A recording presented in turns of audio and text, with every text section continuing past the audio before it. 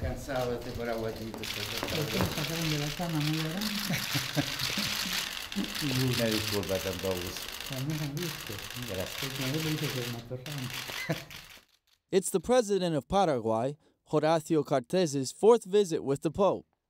The president told him that it would be his last meeting as head of state because in April there are elections in Paraguay and he has no plans to run again.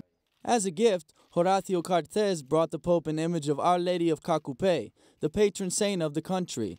He also showed the photos of the neighborhood they are building to help people from Bañado Norte. The Pope visited this marginal area of Asunción, which periodically floods. So the Pope could learn about other fruits of his trip to Paraguay. Cartes gave him a tablet containing videos of people who tell how Pope Francis's visit 2 years ago changed their lives.